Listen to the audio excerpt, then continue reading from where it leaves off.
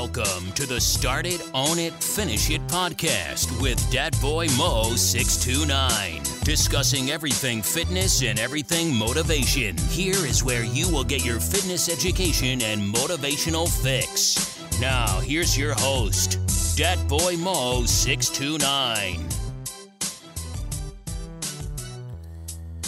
What's going on, everybody? It's Dat Boy Mo 629 coming to y'all with another edition of the Start It, Own It, Finish It podcast. And I'd like to welcome y'all back. Thank you for tuning in. Today's episode, I want to talk about robbing yourself. And what this really means is you got to stop robbing yourself, right? A lot of you, vast majority of you listening to this right now, probably all three of y'all or two of y'all, whatever it is, you know, whatever the audience count is, it really doesn't make a big deal to me. As long as one person listens, that's all I care about. But stop robbing yourself. And what I mean by that is we work for a company, we work for another person, we work for another entity where we give, albeit, you know, we get paid to do this, you know, whatever our salary is, whatever our hourly wage is, whatever our income is, we get paid to do this. Okay, that's fine. That's fair trade. That's what it is. You got to pay bills. You want to enjoy life. You got to get shelter, food, clothing. So you have to work for someone else. However, everyone here, I've always been a firm believer that everyone in the world, everybody, if they apply their ability, they can work for themselves.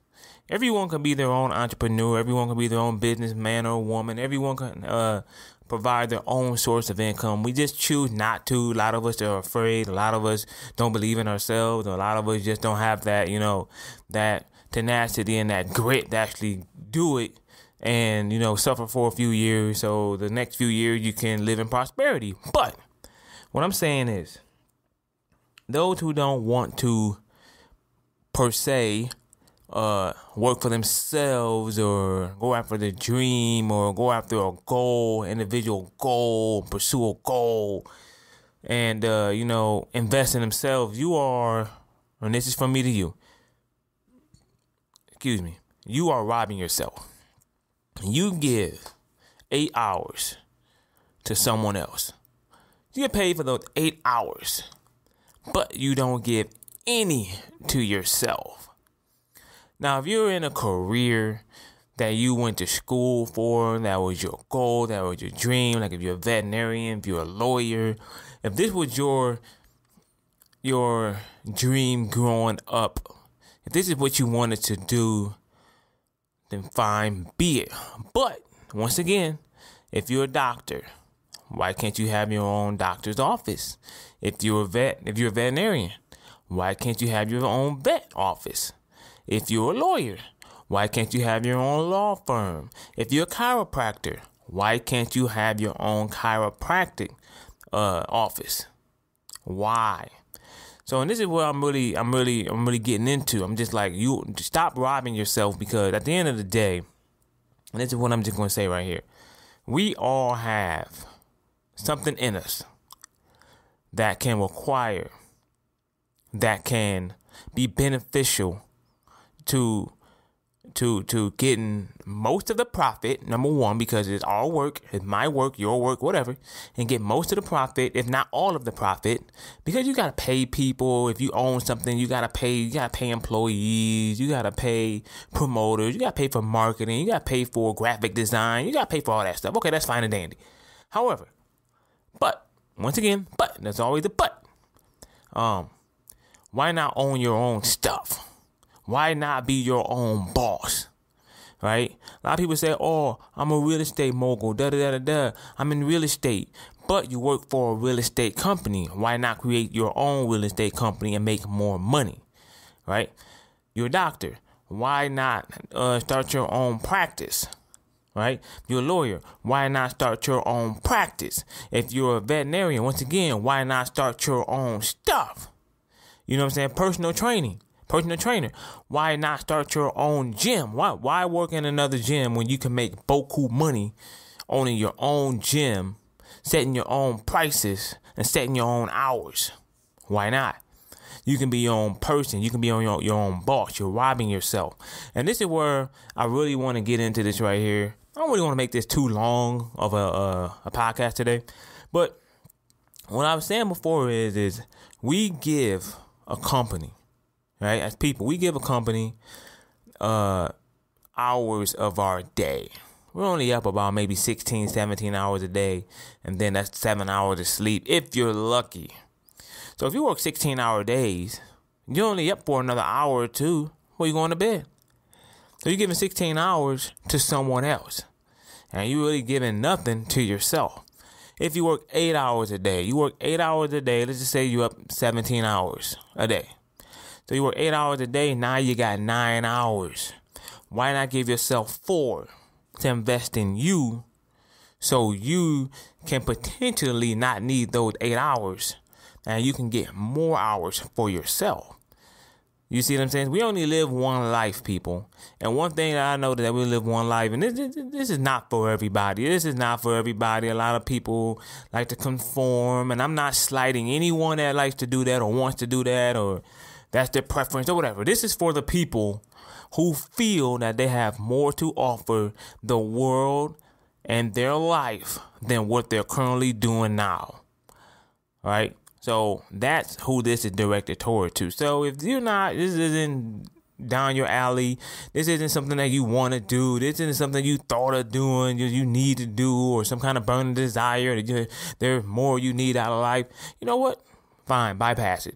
Bypass this podcast, turn it off, and go on by your merry little day, go on by your merry little way, and continue living life. But this is for the people that feel that there's more to life than they have to offer. And I like to tell you guys to stop robbing yourself. You're robbing yourself. You are limiting yourself by not investing in you. Spend a few hours a day. I don't care if it's 2. I don't care if it's 1 hour a day. If you spend 1 hour a day, that's 7 hours a week more than you spent before on something personal to you, a personal goal, you want to start a business. You want to do that. All right. That's 7 extra hours a week. Multiply that by 4 to 28 hours a month, really. That's 4 weeks in a month, or 4.5. You got 30 hours, pretty much a month that you dedicated to yourself.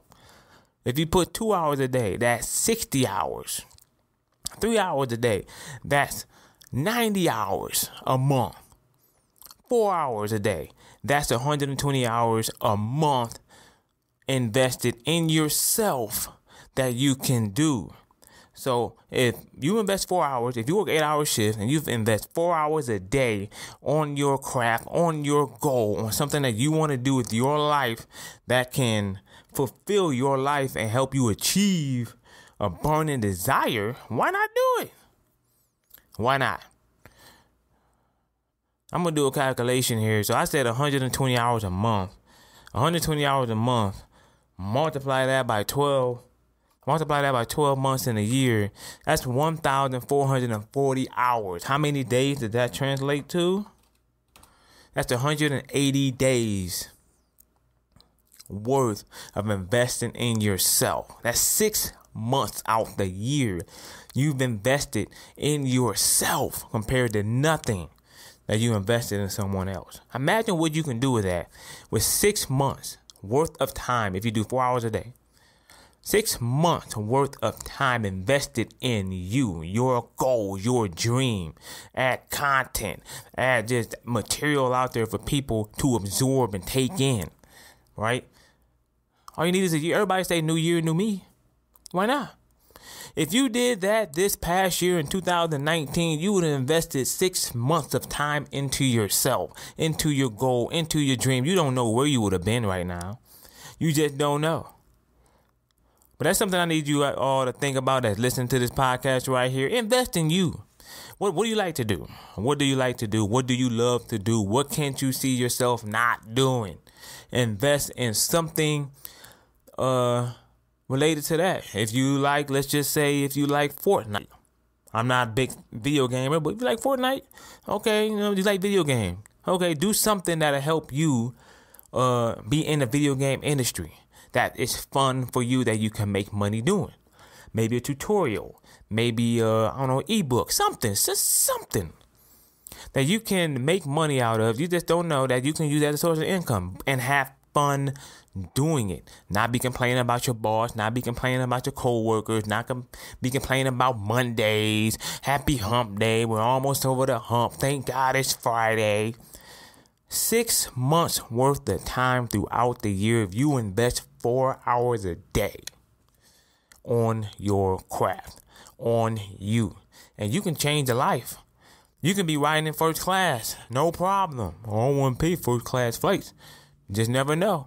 The money you get from that, you just never know. First class be easy. Maybe they'll be paying for you to go visit them to play these video games, or to be a guest host, or be a guest speaker. You just never know what can come out.